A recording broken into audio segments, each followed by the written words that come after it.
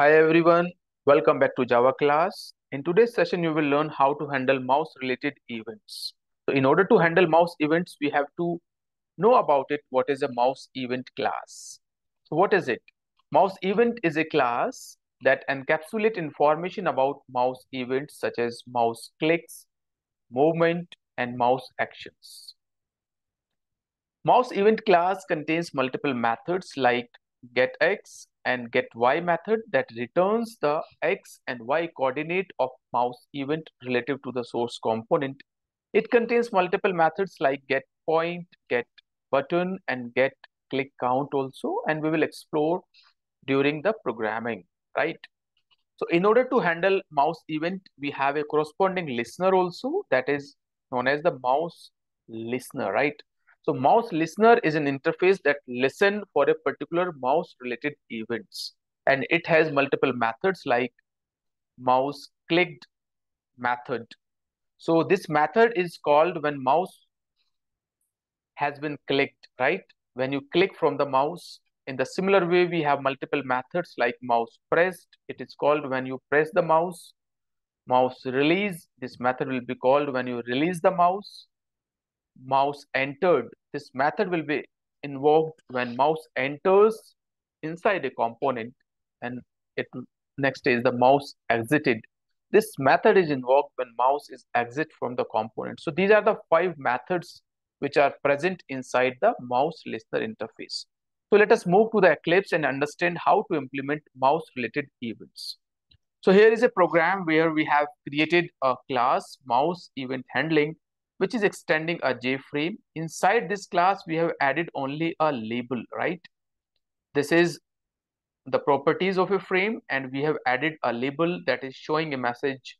Mouse events will be displayed here. Let us run this program and let's see what is the output. But inside the main function, we have to call this constructor that is mouse event handling, or we have to make this frame as visible, right?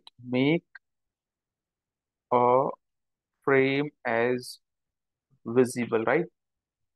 So how to make your frame as visible? You will call a function set visible, and inside it you will pass a value true.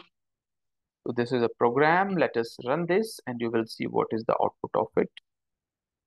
Here we go. You can see this is a program and it is showing a message mouse event will be displayed here. This is a label which is displayed on a JFrame. But here you can see I am clicking from the mouse, I am releasing the mouse, I am just doing movement from the mouse, and the mouse is exit from this current window display, but it is not performing any action. So how will you implement your mouse listener interface? Let us close it and let us learn how to implement the mouse related events. So step number 1 is you will implement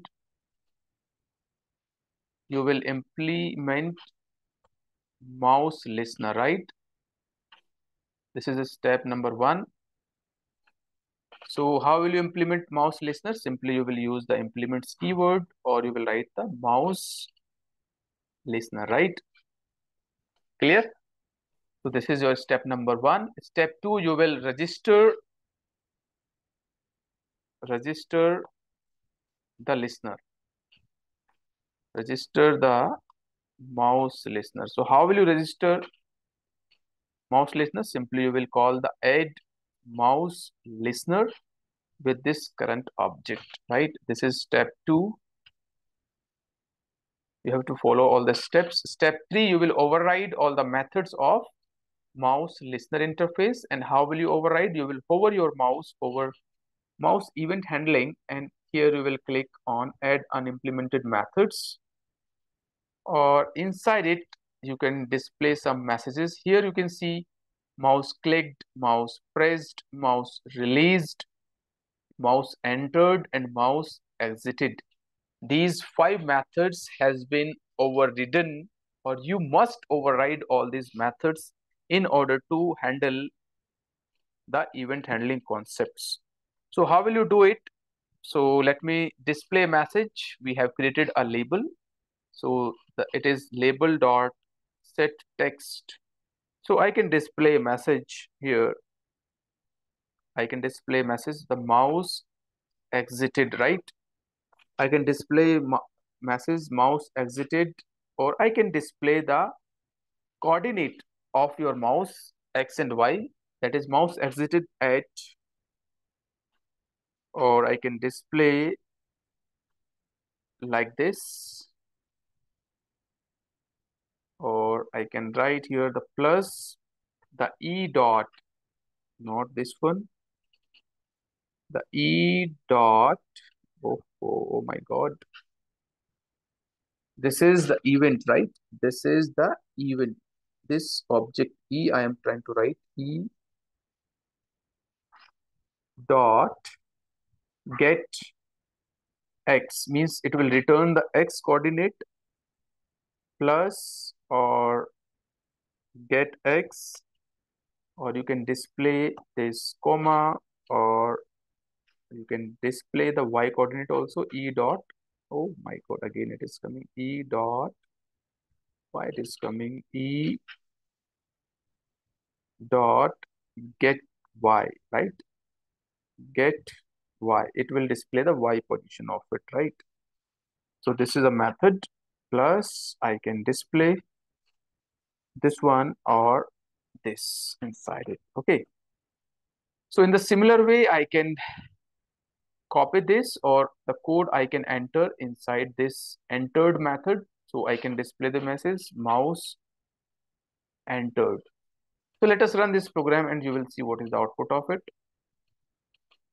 So here is a program and you can see you are just entering your mouse entered event is generated, mouse entered event is triggered. You can see it is showing your mouse position 196 dot comma 35. If you exit your mouse, it will display at which x and y coordinate your mouse is exited. You can see. Okay. So in the similar way, you can implement the code. You can add some code inside mouse release also, mouse pressed also, and mouse clicked also. So guys, I hope you understand how to implement the mouse listener interface. In the similar way, you can implement the mouse motion listener interface.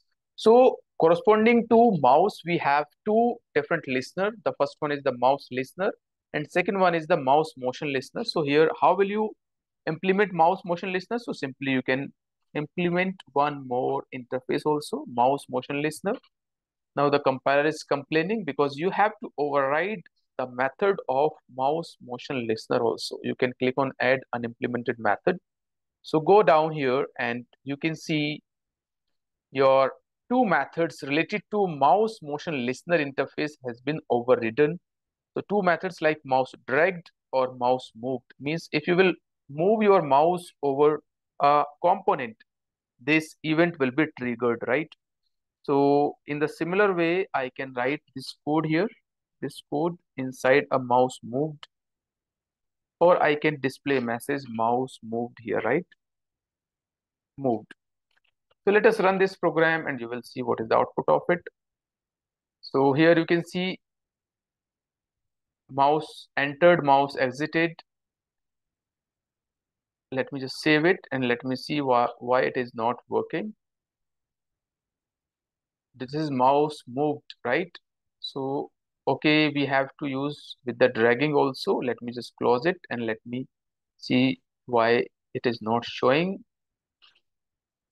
Okay. I think we have not registered this listener, right?